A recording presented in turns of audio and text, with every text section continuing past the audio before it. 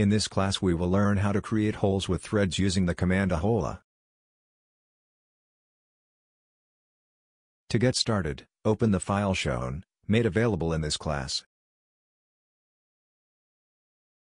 We activate the ahola command, and in the A placemeta field we will use the A linear option by clicking on the place where we want to insert the hole.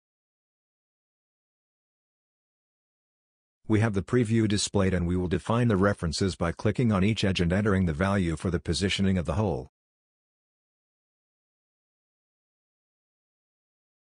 To create the thread, we activate the A tapped hole option, and we will specify the thread, which in this case will be of the type isometric profile E, with a diameter of 5 mm and a pitch of 0.8.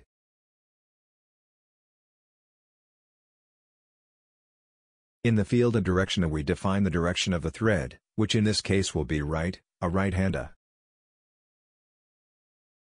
If the thread will be carried out over the entire length of the hole, just select the option of full depth. The depth of the hole is set in the A termination field, and in order for it to be through, we use the A through all option. We confirm the command and have the threaded hole inserted into our model.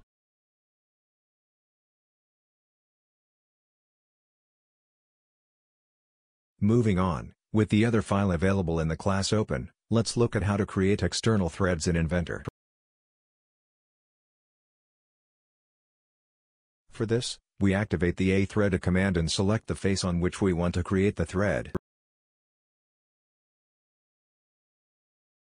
With the A full-length option selected, the thread will be applied to every profile. By deselecting this option we can set the length of the thread, in the A length field. In the A specification tab we define the type of the thread, the diameter and the pitch. We have confirmed the command and look at the created thread. We finished this lesson, where we learned how to create internal and external threads easily, using appropriate Inventor commands, which greatly facilitate this process.